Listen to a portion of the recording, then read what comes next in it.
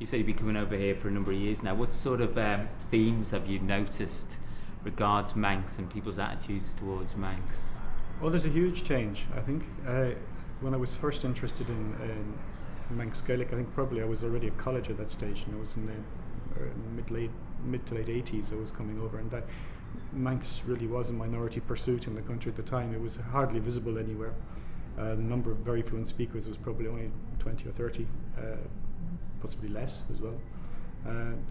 They were always very active, and there were a number of classes going on around the island, but it really had no visibility. But more or less, the government ignored it as well. I think it's changed since. It was probably changing around that time too, but that didn't come to fruition until a few years later.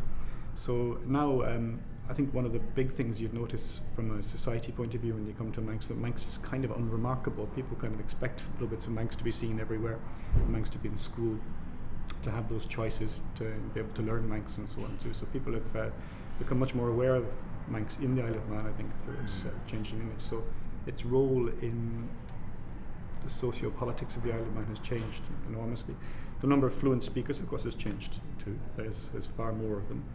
Even 10 years ago, I was doing a little research project here, and we worked out that we could find out who were the fluent speakers more or less by asking the fluent speakers, who are the people you know, who speaks well, and then we go to them, and eventually we ended up with a number of around 60 or so speakers.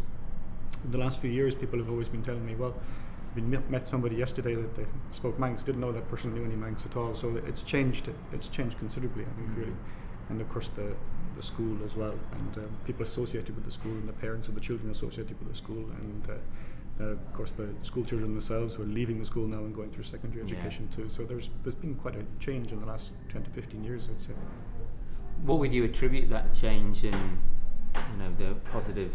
Well, do you want an academic answer? Or Well, just an answer would do, really.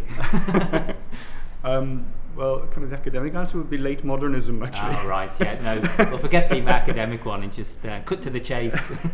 Well, actually, it's a fairly similar phenomenon just here across Europe. There's people have reached, I think, a level of it's not exactly wealth, but of personal comfort, where most of what they need has been achieved, and so they're more interested again in culture and sort of things around them. And you see it in minority languages and languages which have been marginalised over the course of Europe. The Isle of Man isn't that different, really. But I think it's also the evolving political situation too, that the relationship between the Isle of Man and the outside world has changed, I think, in the last, well, at least half century, I'd say, and certainly much more so in the last 10 to 20 years. And the important thing is people are more aware of that. So people know that they can do things without being particularly upset about what other people might think about it, and so on too. It's not entirely a Manx phenomenon. I think that's true in other countries too. You work with other got an interest and involvement with other minority languages. Is that a similar sort of theme? Yeah, then? I'm interested in big ones too. Oh, right. Yes, with some minority languages. Yes, I lived in Brittany for a long time.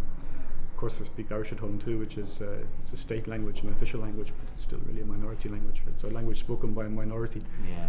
And I do a lot of research as well on other small language communities. I'm not quite sure whether minority language is always the right term, but I have been doing a lot of work recently in Monegasque and other small languages spoken right down in the Mediterranean there too. It's warmer. Well, it is indeed.